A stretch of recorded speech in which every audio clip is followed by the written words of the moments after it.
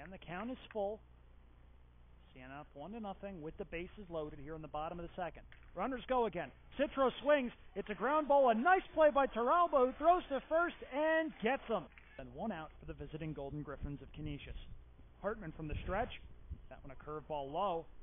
Quirano fires to first. That one goes well over Cardona's head.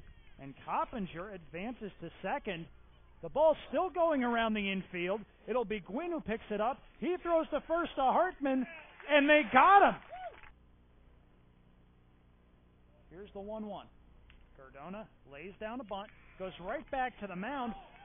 Courtright tries to throw to third. His throw well off the mark. Baldani will score. Gwynn advances to third. Cardona advances to second.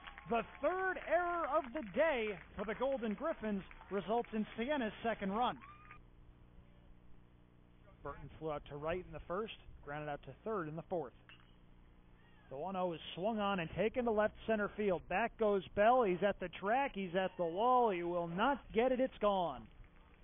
So Brian Burton with a solo home run brings Canisius closer. Siena still leads it, though, a score of 4-2. Won the count to the lefty.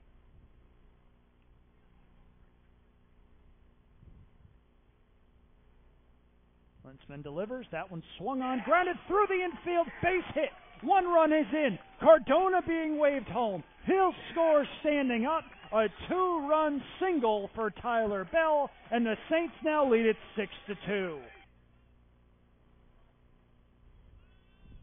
Poplawski from the stretch, looks back at second, and delivers. That pitch is swung on. It's a grounder to Paolini.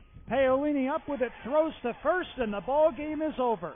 Siena has defeated Canisius 6-2. They've taken 2 of 3 from the Golden Griffins, and Zach Hartman has won his 4th straight decision.